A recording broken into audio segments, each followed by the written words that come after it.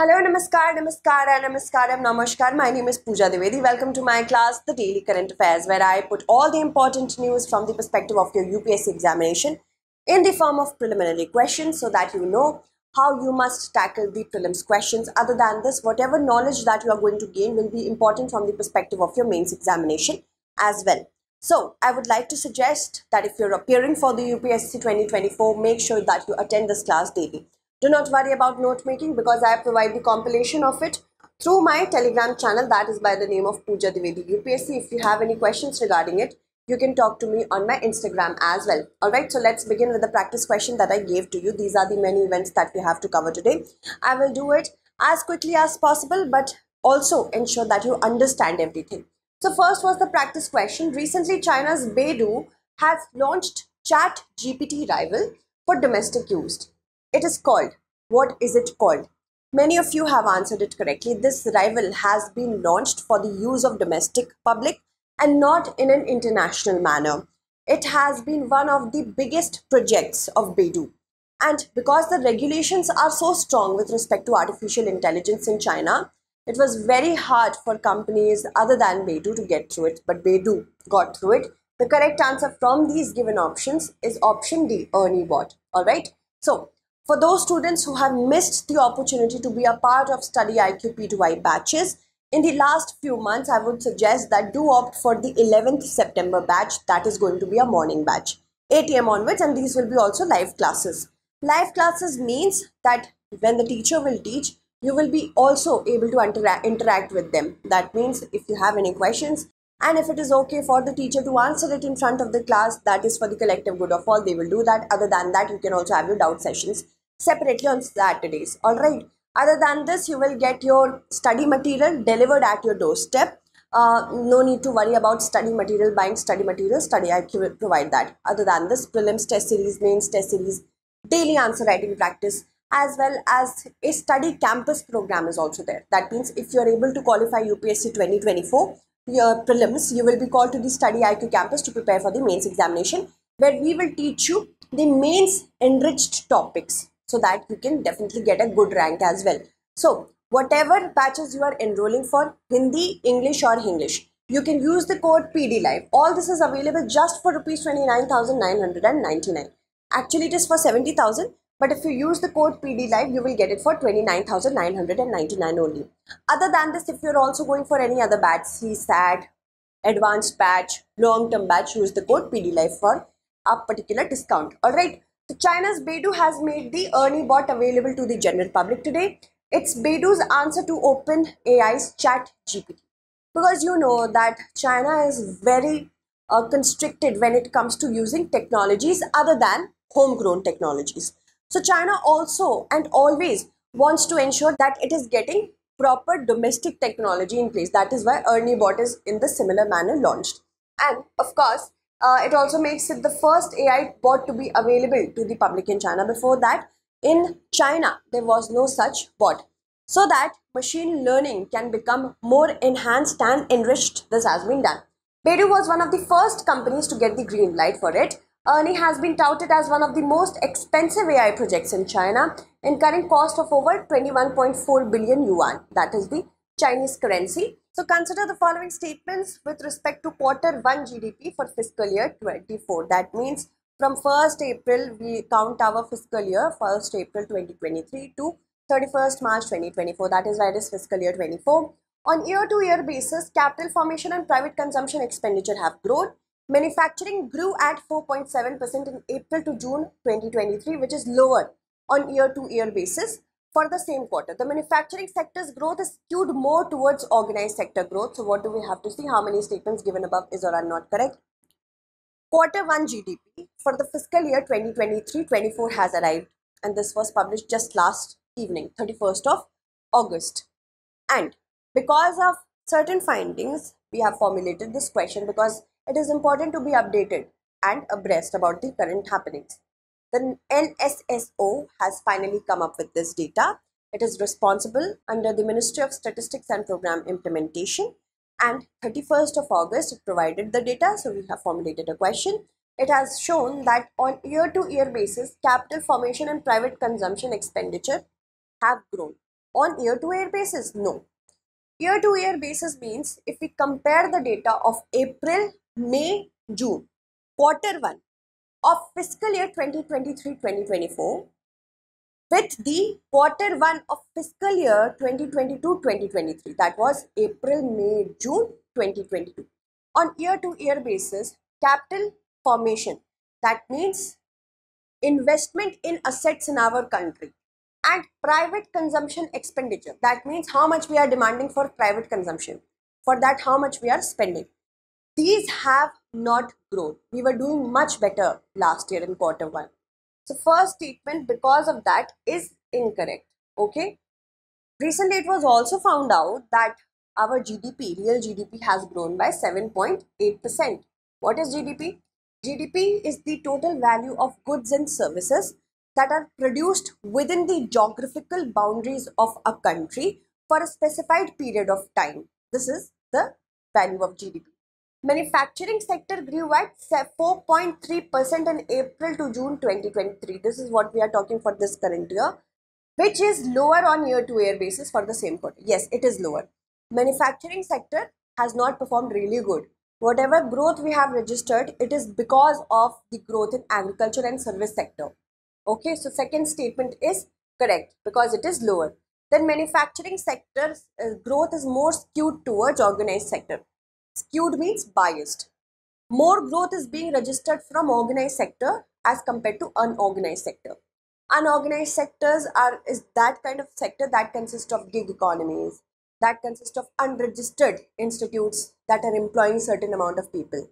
Organized ones are those which are actually following the social norms of the government. They have registered themselves. The people are salaried and not daily wage workers. So this is the difference between organized and unorganized in layman's term. And organized sector in the manufacturing sector is performing better. And whatever growth is there, it is still skewed. That means after COVID-19 pandemic, the unorganized sector is still suffering. So these will be important when it comes to making policies for the government. Okay. So first statement is incorrect, second is correct, third is correct. We had to select the not correct one. One only will be the correct answer. India's real GDP has rose to a 4-quarter high of 7.8% in April to June, and agriculture and services, especially the financial one, this has been the major driver. Real estate professional services, contact intensive service of trade, hotel and transportations have performed good. Manufacturing and construction sectors, they have not performed really well. Capital formation and private consumption expenditure. Capital formation means how much any government is spending to form assets. That could be done from foreign governments, foreign MNCs, private ones as well. So what is that? Plus private consumption expenditure means how much we are spending for consuming privately. That means if a country like India has demand or not. So the growth rate, it was for 8% and 6% respectively for this particular quarter, April, May, June 2023. Earlier it was 24.4% and 19.8% respectively. So we have gone lower if we compare ourselves to the last year of the same quarter. Surprisingly, there was also a contraction of, that means decline of 0.7% in government expenditure in the first quarter. That means government is not spending a lot in the first quarter, April, May and June. Why is that? It is still not very open because of this data. We just know that government spending is less. If the government doesn't spend, the private sector has to take care of it. Because in order to ensure that the economy keeps on working, the government has to spend, has to put money in the hands of the people by showing that they are investing in infrastructure project, by providing connectivity, by providing investment in some areas where demand can be generated. So government has spent a lesser amount, and the share on GDP has also decreased to 10.1% of GDP from earlier 11%. Exports have contracted 7.7%. Imports have increased by 10%. I have already told you that the manufacturing sector's growth is skewed more towards organized sector's growth. And India's quarterly GDP is way higher than GDP print of many other economies, especially China. Service sector has been the main driver of growth. Always remember that we are doing really good in services. 5 of the 8 core key sectors registered over 5% growth in April to June for the current quarter 1. 2 sectors recorded a higher growth rate than year ago period. This is financial, real estate and professional services. It stands at 12.2% as against 8.5% in the same quarter of the last year.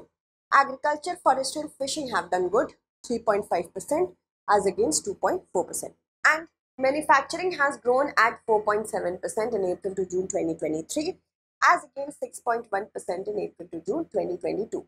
Mining and quarrying has also declined, and construction sector also has declined if we compare it to the last year. What is the prediction for the upcoming quarters?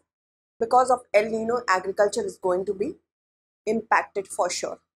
Lok Sabha elections and state legislative assembly elections are coming. Specifically, if we talk about Lok Sabha elections, more concentration will be on spending with respect to election rallies, conducting the elections. So we can say that maybe the projects will get stalled because of that. So it will remain moderate. Alright. Consider the following: increase efficiency in the administrative setup, significance of regional parties would increase, boost voter turnout, cut down the costs.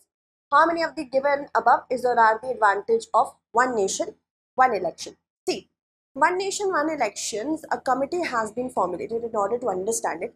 Many people are saying, many experts are believing that in the special sitting of the parliament that is going to be conducted in the mid-September, from 18th September to 22nd September, the government may be able to bring a bill in order to conduct one nation, one election.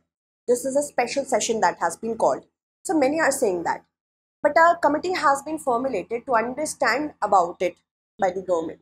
So, one nation, one election is an idea that will make sure simultaneously the elections of the Lok Sabha and the state legislative assemblies happen. And that was a norm. Till 1967, one nation, one election was a norm.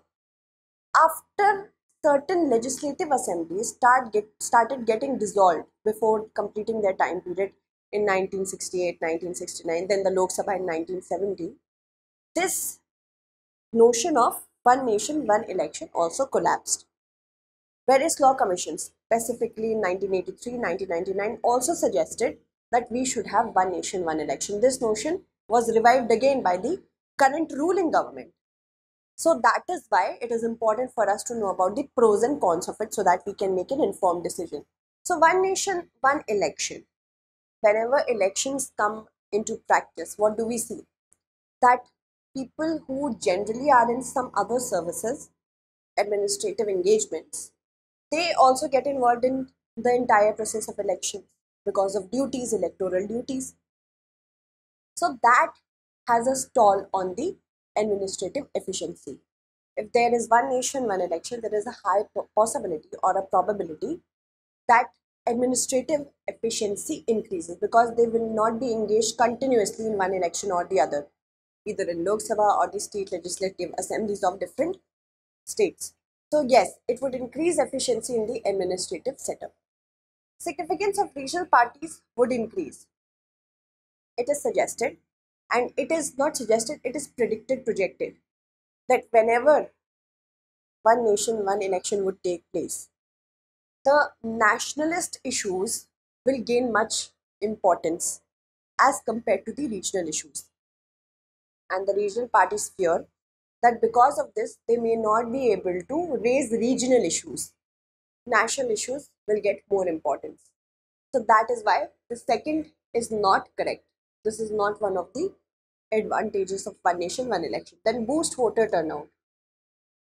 That is correct. When the public knows that they have to participate only one time in an election for all the state assemblies and the Lok Sabha, they might turn out better because they don't have to take off from their work all over and over again, right? The third is yes, cut down on the cost. A huge amount of money is spent on conducting the elections and by different electoral parties. So it would also have an impact on cutting down the cost of it. One-time cost will be incurred. So first is correct, third is correct, fourth is correct, second is not. The correct answer will be 1, 2, 3. Okay, 1, 3, 4, that is 3 only. Here it should be 3 only and here it should be all 4. Okay, just beg your pardon for this. Alright, so I hope you understood it. The idea of one nation, one election means holding elections simultaneously for the Lok Sabha as well as the various state legislative assemblies. And here voting presumably also takes place around the same time. This is one nation, one election. I have already told you about the history of it in India. The positives explained it to you. According to a report, rupees 60,000 crore was spent on the 2019 Lok Sabha elections. This is taking into consideration both what the government has spent on election rallies and the rest of the advertisement and what the election commission has incurred on conducting the elections. So this is correct. So increase efficiency in the administrative setup throughout the country. I have already told you this as well. Ensure continuity in policies and programs of the central and the state government. How? When the elections start to take place, the model code of conduct comes into the picture, and because of that, new projects, they are stalled or prohibited to be take place. Why? Because of the model code of conduct. And if it is imposed time and over again, the policies of the government get a break, and that is why there is no continuity. So this is also one of the advantages. Law Commission said that holding simultaneous elections will boost voter turnout because it will be more convenient for them to cast vote at once. Drawbacks, I have already told you about the regional party one. It requires constitutional amendments in order to sync up various acts and legislation so that this particular process can take place.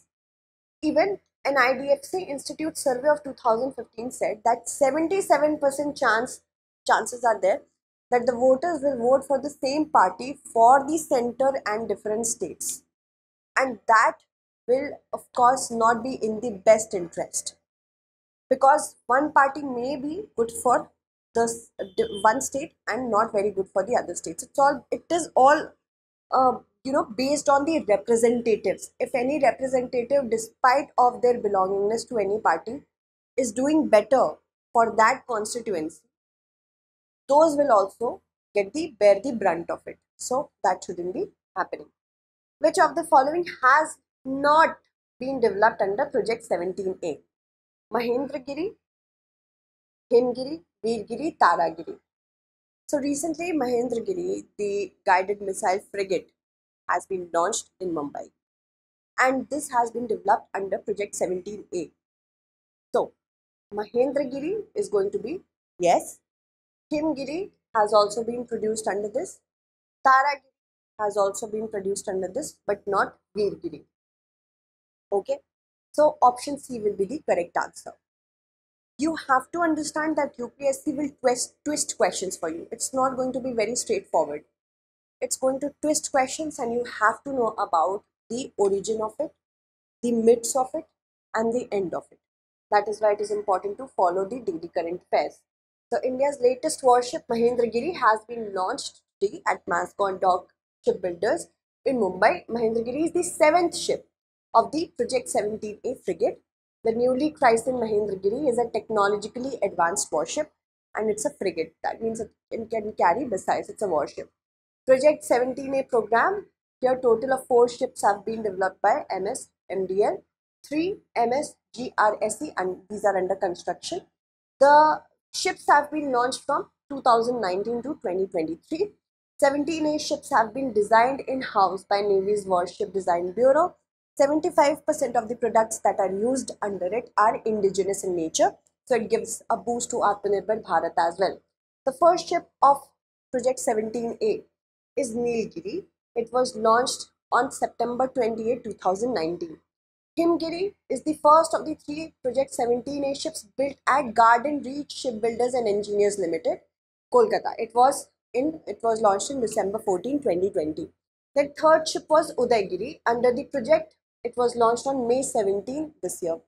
It is expected to start sea trials during the second half of 2024. Then we have Dunagiri.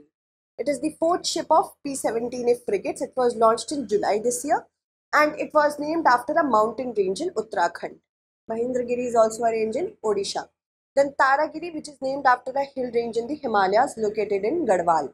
This could also be asked to match the following, and name will be given and the mountain range situation is given. It is the fifth ship of the Project 17A frigate. Then Vindhyagiri, it is also one of the ships of Project 17A and it was named after a hill in Karnataka. Then Project 17A ships are guided missile frigates, each of which is 149 meters long with the displacement of approximately of 6670 tons and a speed of 28 knots, and these are capable of neutralizing threats in the sea. Moving on, consider the following statements. Article 85 clause 1 of the Constitution empowers the President to summon each house of the Parliament to meet at such time and place as he thinks fit. The summoning of the House is recommended by the Cabinet Committee on Parliamentary Affairs, which is headed by the Prime Minister. So, which of the statements given above is or are correct? We have to see that. See, do not think that I have put this word because this word has been taken from the official dossier of the Parliament. So, Article 85 Clause 1 of the Constitution empowers whom? The President. And the President gets advice from the Prime Minister. The Prime Minister gets the recommendation from the Cabinet Committee on Parliamentary Affairs. Alright. So, remember that the first statement is definitely correct. Of course, it should be a he slash she slash there. And that is why we have to be inclusive. The word should be inclusive. And Article 85 Clause 1 of the Constitution empowers the President, this is correct, to summon each house of the Parliament. This is in light of the recent summon that has been given for a special session of the Parliament. That is why it is important for us to know. We do not have a fixed calendar. A calendar was touted to be fixed in 1955. That was accepted but never implemented. So we have 3 sessions generally, but this is an extra session that we are going to have. We have budget session, monsoon session and winter session. On September 18, we are going to have a special session because under Article 85 Clause 1, it can be done by the President who gets the recommendation. The summoning of the House is recommended by the Cabinet Committee on Parliamentary Affairs. This is correct. Cabinet Committee on Parliamentary Affairs is not headed by the Prime Minister. I have asked a question on Telegram. Most of you couldn't answer it because it's a really odd thing, but Ministry of Defence is the chairman of the or the head of the Cabinet Committee on Parliamentary Affairs. Okay. First statement is correct. Second is not correct. How many are correct? One only. Sorry, which of the above mentioned statements are correct? One only will be the correct answer. I've already told you this. You have to remember that between 2 sessions, there should be a gap of not more than 6 months. So that is why we meet for 3 times a year. And Article 352, Clause 4 and 8, 356, Clause 3 and 366, Clause 2, Clause C also lay down certain times where Parliament can meet in certain situations. They have a limitation on that. Now, the President exercises the power to summon the House on the recommendation of the Prime Minister or the Cabinet. It could be either or. And here, the Cabinet Committee on Parliamentary Affairs composition is like, please keep in mind I am talking about the Cabinet Committee and not the department. Please do not get confused about that. Minister of Defence is the chairman. It also consists of Minister of Agriculture and Minister of Consumer Affairs, Food and Public Distribution, Minister of Railways, Home Affairs, Minister of Chemical and Fertilizer and Minister of Steel, Parliamentary Affairs and Minister of Urban Development, Law and Justice, Road Transport and Highway and Minister of Shipping as well. So these are the composition. This is the composition of the Cabinet Committee on Parliamentary Affairs. Consider the following statements. Statement 1 and Statement 2 have been given. We have to choose the correct answer using these many codes. Okay. So the moon orbits the earth in an ellipse that brings it closer to and farther from earth as it goes around. That means whenever it is orbiting around the earth, it will do so in an ellipse. This is the ellipse I am talking about. Supposedly this is the earth. Okay. And whenever an ellipse is there, it's not perfectly circle. So moon can be certain times closer to the earth, and this is known as perigee point, and seldom times it can be far away from the earth during its not rotation orbiting around the earth. Sometimes it will be far away. This is apogee. So when we have a full moon, as well as the distance between the earth and the moon is the minimum, then we can see a supermoon, and the orbit plays a very big role here. When a full moon appears at perigee, perigee means being closer to the earth, it is slightly brighter and larger than a regular full moon, and that's where we get supermoon. So both the statements are correct, and statement 1 is correctly explaining statement 2. So both the statements are correct, and statement 1 is the correct explanation of statement 2. Recently we saw beautiful supermoon, and the supermoon was possible because of the statements that I have already explained it to you. So a supermoon occurs when the moon's orbit is closest. This is the circle of illumination. Half of the earth is experiencing day, half of the earth is experiencing night. And as we know that the moon orbits around the earth in an ellipse. So supposedly in an ellipse, when this part of the moon, this is the far side of the moon, this part of the moon is receiving sunlight, we can see it as a full moon from the night side of the circle of illumination. And similarly, at the same time, it is very close to the earth. That is why we could see a big moon. That is why a super moon, super full moon.